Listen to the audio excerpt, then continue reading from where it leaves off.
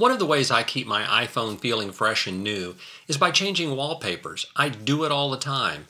But it was a bit of a chore since you had to go into settings and click on the wallpaper and, mess around from there. I was really excited when iOS 16 came out and allowed the creation of multiple custom home screens and lock screens. And now, with just a long press on the screen, I can swipe between all my custom screens and pick something fresh. If you'd like to learn how to make custom lock screens and home screens, then stick around. This short video is for you.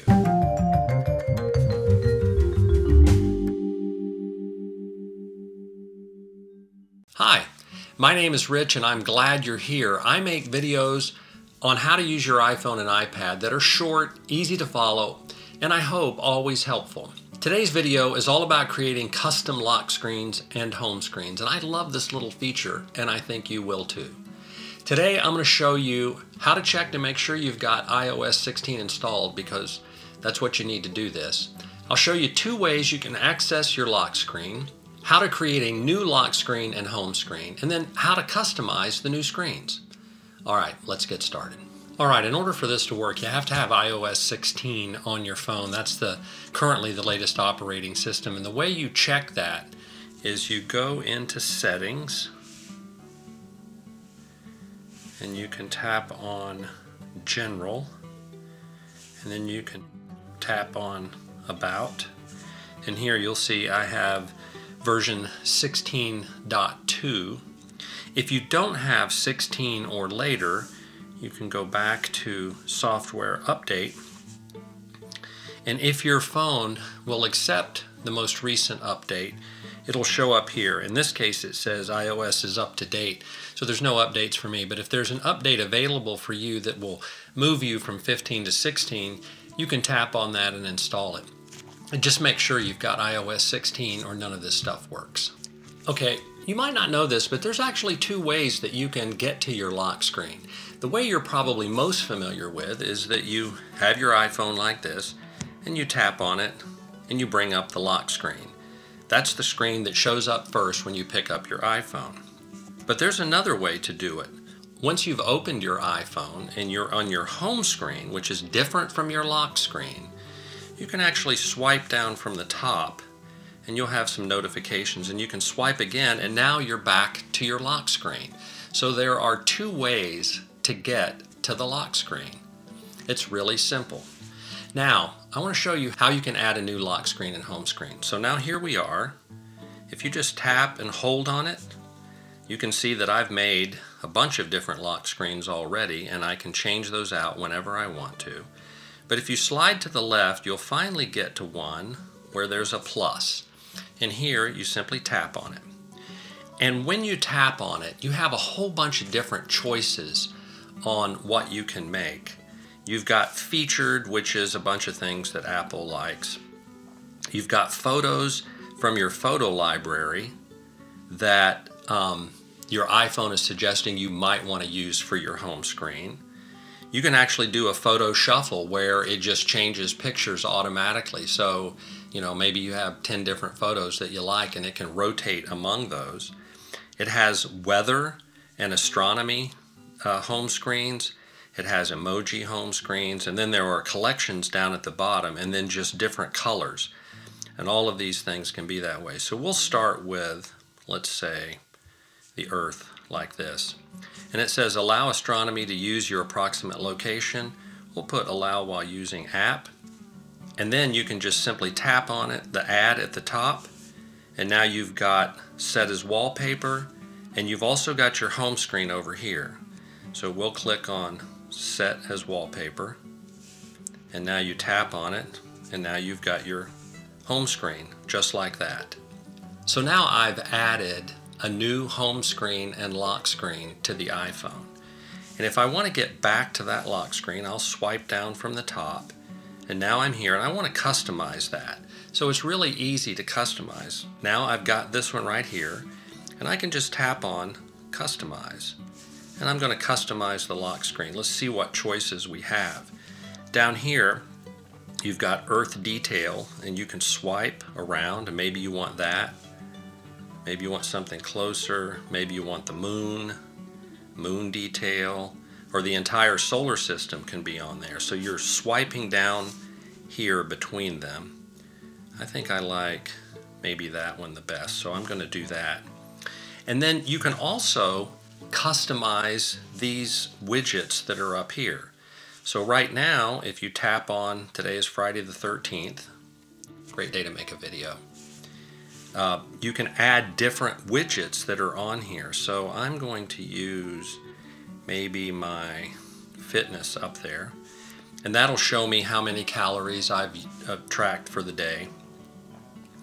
And then you can also add widgets right here. So I'm going to add my battery life, and I'm going to add the weather.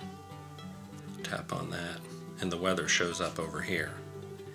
And now I've customized that. Now you can also customize the time, how that looks. If you tap on it, you can choose different fonts for it, like that.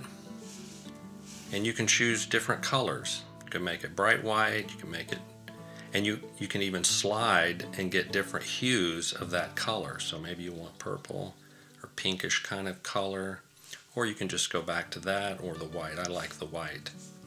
So what we've done here is we've created a new lock screen that's got information up at the top, health information. It's got the time, it's got the battery icon, and it's got the weather icon. So when I click done, I've now got that finished, and if I tap on it, that's my new lock screen. And when I pick up the phone, without ever having to do anything, I can see what my battery percentage is, what the weather is outside, the date, and some kind of health information. And of course, you can choose any widgets that you want to go on that. Now, you can also do this on your home screen. So if we tap on it again, and we go to Customize, now you've got a choice over here of how to customize your home screen. So if we tap on that, you can see that you've got some choices down here. It doesn't have to be the same thing as your lock screen. You can choose photos. You know, maybe you want a photo in there, or you can choose a gradient, and you can choose a color, or you can pair the two so it matches your lock screen.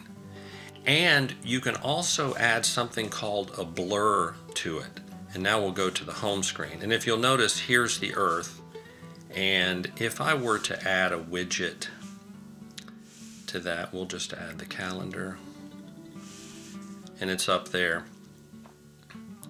If we go back to the lock screen, and again we press and hold to customize, and we tap on customize, and now we go to the home screen, you can blur the background of the home screen. Notice how that blurred. And sometimes if you have a whole lot of icons on the home screen, having the background blurred makes the icon stand out a little bit more, and it's just easier to see. I use blur on a variety of different ones. And then you click done, and now we go back to the home screen, and you can see that it's kind of blurred out. This icon is up a little high, so it doesn't make much of a difference, but I think you get the idea of what I'm talking about. If you had a bunch of icons down at the bottom, then it would make sense to use blur. And that is really how you customize it. Again, you just go to your lock screen, press and tap, and then you can go into customize. But here's the cool thing about it, because I like to keep my iPhone looking fresh, is I've made a whole bunch of different lock screens and home screens, and you can just slide through them. Rather than having to go in and create them, you can create a whole bunch of different ones and just put them up there whenever you want them, whenever you feel like you need a change. Like that. That's a pretty nice one. And then if you go, you notice how it's blurred in the background. If I press on it again and I go over to one of these, this is an example of one I've created. And when you tap on it and you click Customize, in this case, this is a photo, and you can change how the photo looks. Here it is in color, here it is in black and white, here it is in duotone, and then just sort of a color wash. So you can go back and forth depending on what you're using on the lock screen. So if you're using a photo like this is actually a photo, you can change it just like that. And there's just so many different ways that you can customize your home screen and lock screen. There's a photo that I took at Myrtle Beach, and if I go in here I can change that to different colors, duotone, color wash, natural, black and white, just to keep things fresh. And what I like best is that you can just scroll among all of them. Once you've got a dozen or more home screens made, you can pick it up and just quickly choose a home screen and lock screen, and you're good to go, just like that. Once you make a few of these things, you'll get the hang of it. Give it a try. You've got nothing to lose, and no, you won't mess your phone up if you don't do it right. Besides, you can always rewatch this video again to make sure you've got the steps down. Okay, that's it for today's tutorial. It was brief, but I hope helpful. As always, thanks so much for watching, and I'll see you in the next video.